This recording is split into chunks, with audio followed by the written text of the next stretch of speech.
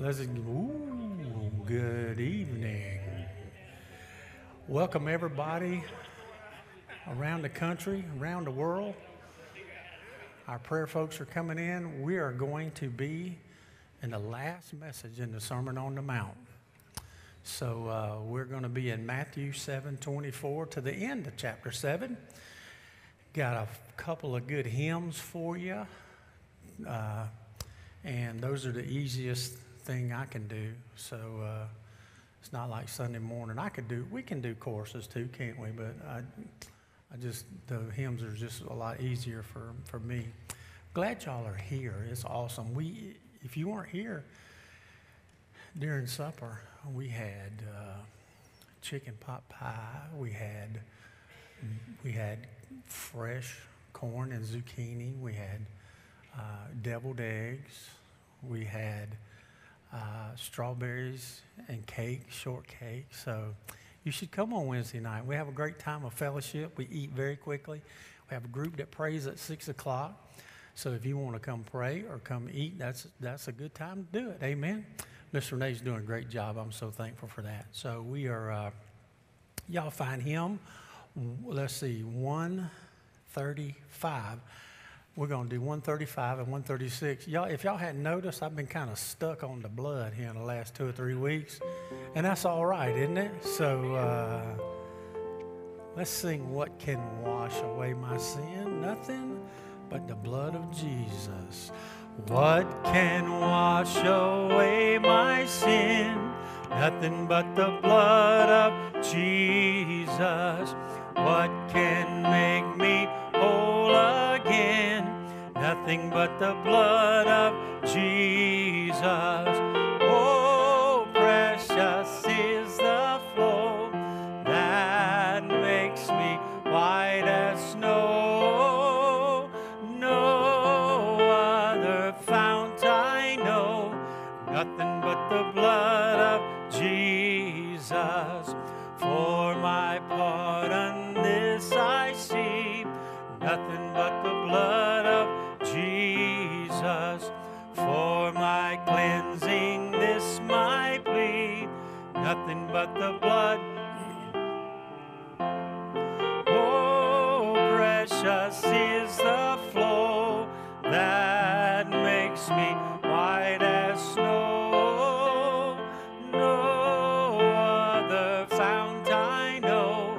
Nothing but the blood of Jesus. Nothing can for sin atone. Nothing but the blood of Jesus. Good that I have done.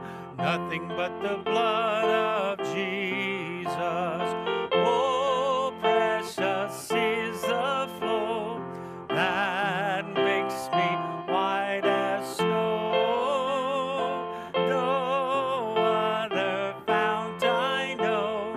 Nothing but the blood of Jesus. This is all my hope and peace.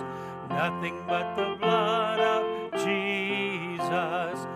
This is all my righteousness. Nothing but the blood of Jesus. Oh, precious is the flow that makes me white as snow.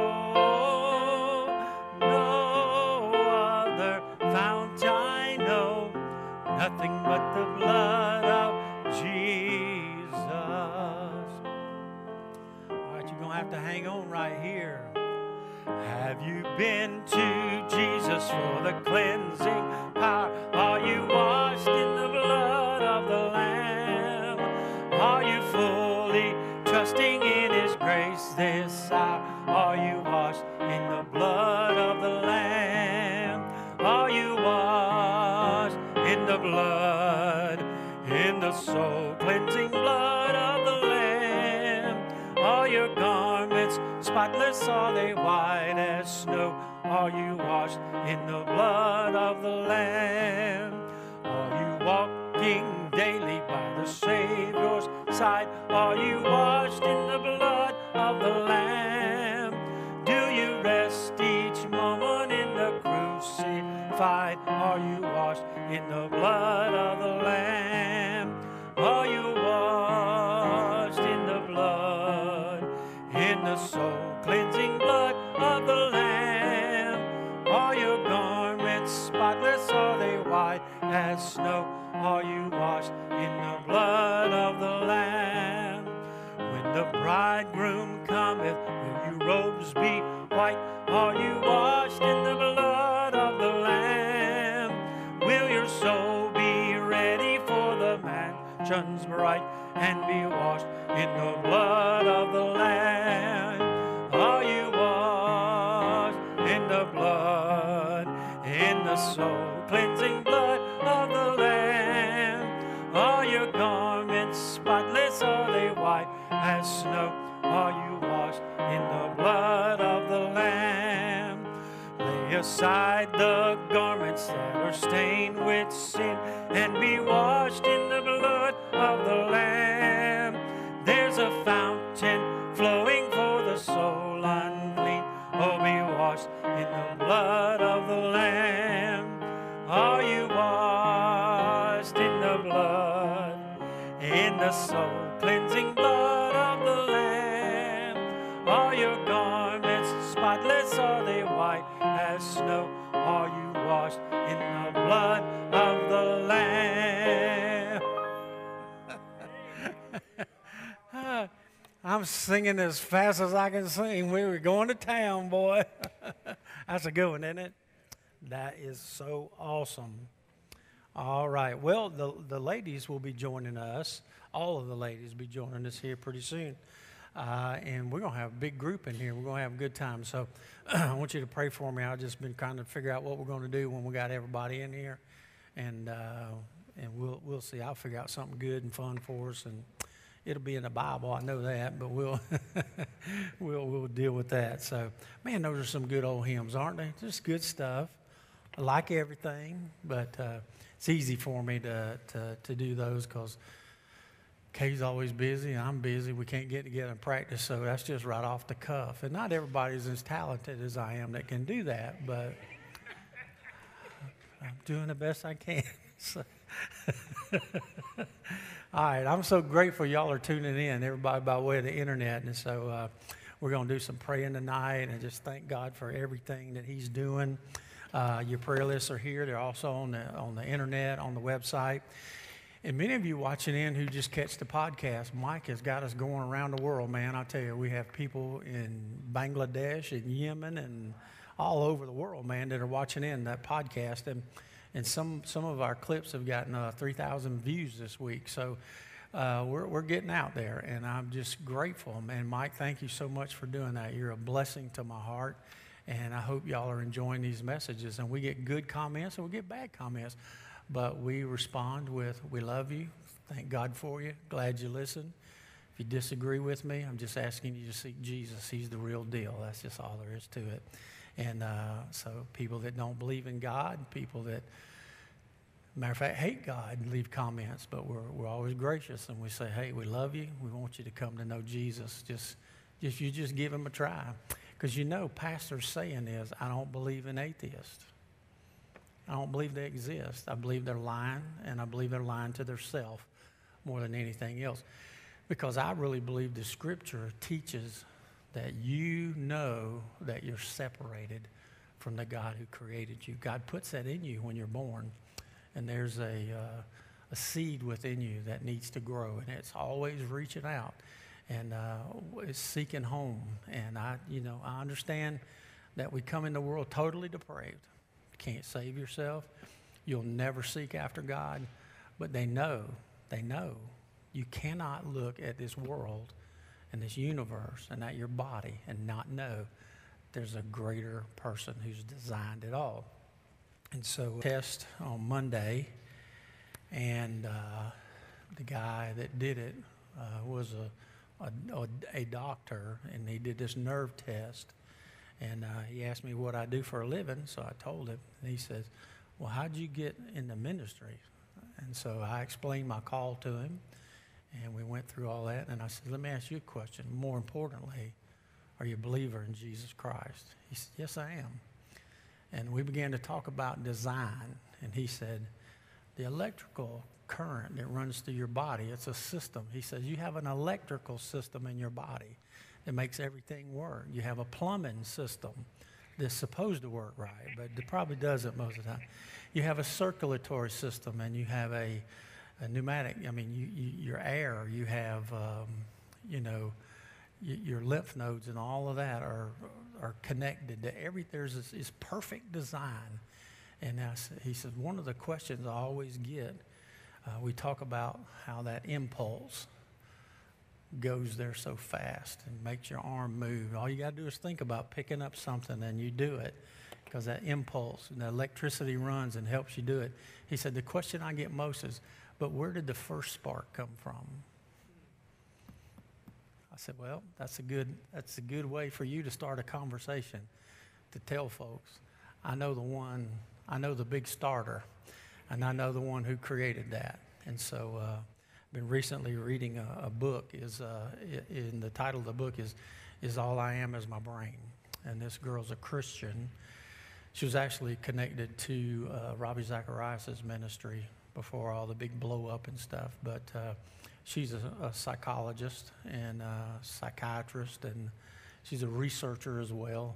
And within the book, she says that one of the things that bothered her the most was somebody died. They went in medical school and they had it out, and the professor pulled out the brain and laid it over and said, "This is Deborah." And she said, I thought to myself, that's not Deborah. It's not all of Deborah. There's something else. And the quote that stuck with me through the entire book was, she said, neurons don't think. People think. You're more than just your brain. You're a living soul. Adam and Eve were created. They had brains. But then the scripture says God breathed life into them. So it's a beautiful picture that God is here. God's everywhere. So that was exciting. I don't know who that was for, but hopefully they'll begin to understand there's a great designer. You know, everything. What do they go on Mars, and they put the rover there and Curiosity. What are they looking for? Let me tell you what they're looking for. They're looking for something man-made. They're looking for something that has a right angle to it. See, if you look at something that's made, then you know there has to be a maker. But they won't admit that right here on this planet, there's trillions and trillions of things that show us the maker. Just didn't get designed like that by accident, right? So you're spending billions of dollars to go to another planet, to find something that looks like it was been formed or fabricated that has a right angle to it, and you got the circulatory system right here in your body, but you can't figure that out. It was designed for a purpose. Amen? Okay, we've got some folks. Floyd had a little accident this afternoon. He's doing okay, but he wanted to get checked out, so he went to the hospital, and we're waiting to hear from that.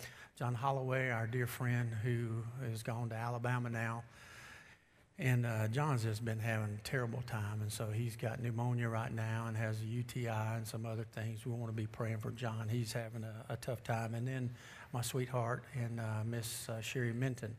And so, she had that ordeal, and so with the surgery for her knee, and from that, she got on some medication. She had a hiatal hernia she didn't know about, and the medication kind of tore something in there, and then she got infected and got sepsis, and she ended up on the ventilator, and they had to open her up to fix that, and then they had to leave it open. Then she had to go back 2 days later, have another surgery. They still left her open, and then a third surgery to close her up and finish it off. And so I think she's been on and off the ventilator. She's doing okay. She's stable, but anything like this at any time can kind of go south. So we want to pray for Miss Sherry tonight. Dana?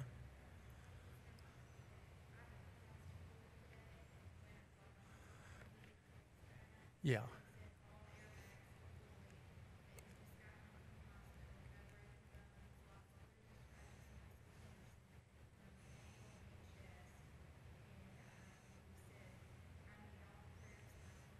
Yeah.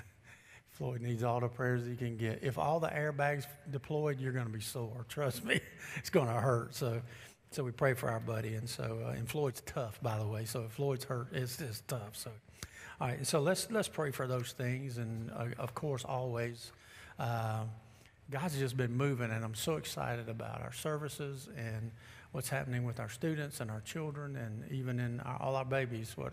And then we had a great day Sunday. Graduation is this week, so I'm grateful. So let's pray for these folks, and then let's get into the Word. Father, we love you. Lord, we also think about Brother Snooks tonight, too, as well, Snooks and Annette, some of our charter members, and I just pray for them as well, and Miss Sherry. Lord, I pray for perfect healing for that, and for Floyd, and for John Holloway. We love him, and we... just as our folks have gotten older, we've just lost so many people, and I just pray for them and for their families, and I thank you for their support. I thank you that for many years they were here. Our senior adults just stemmed the tide. They were here, and they gave so faithfully. And Lord, in slim days where we paid the bills and did ministry and led our children to Christ. And so, Lord, I ask your blessings upon all of them tonight, and specifically in this. Thank you for getting JoJo feeling better. And, Lord, I want to pray for Brian and the difficulties he's been having physically. And, Lord, we need him at full speed. And so I just pray for your perfect healing upon him. And then for our grandparents and others who are not doing well. And, Lord, this... for Nate's grandparents and Mike's grandparents and moms and dads and all the folks, Lord, that just need a fresh touch from you tonight. We humble ourselves before the mighty hand of God and ask you to lift us up. And Lord, our missionaries are always constantly on our hearts. And thank you for the good reports I'm getting from the field. Lord, thank you, God, that even though it seems in these days that our convention is drifting, we're not, and we're going to stay with you no matter where they go. Lord, I pray for the events that we have planned. They're just things on the calendar without your Spirit filling them. Bless the ladies as they study tonight. Thank you for the prayer time that we've had. And bless us as we jump into your word tonight. It's in Jesus' name we pray. Amen. All right, Matthew chapter 7, verse 24. And then we're going to go to the end here of this chapter. I'm calling this, there's a couple of titles I've had, and so the longer I preach, I go back and hit these passages again. I look at them from a little different angle, but the message, the title I like the best is Brick and Mortar for the Soul. So if you just build your heart up, and you build your heart up spiritually, it'll help you get through life. And so one of the things that I'm constantly, as the young Christians as they grow up, to teach them not to quit. And no matter what's going on in your life, you just hang in there and you just go. You don't quit. You just keep plowing. So the other title I like is Building a Storm-Proof Life. And when the storms come, they're going to come. And as a Christian, we still love our God and we keep moving. So what would you say if I were to ask you what were the most convicting words in the Bible? What would they be? Well, I didn't say most important. I didn't say most meaningful, the most sentimental. But what do you think would be one of, if not the best, the most important or convicting words in all of the Scripture?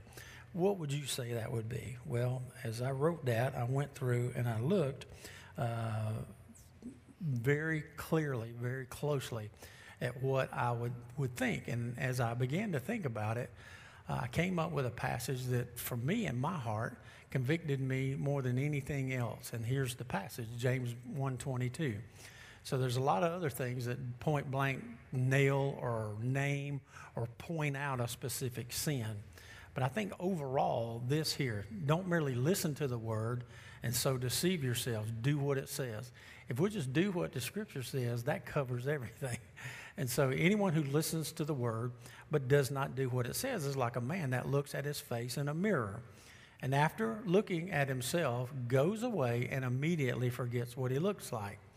But the man who looks intently into the perfect law that gives freedom, get that? Gives freedom.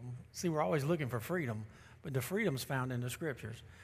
If you seek freedom, you'll put yourself in bondage. But if you put yourself in bondage to Christ, you'll get freedom.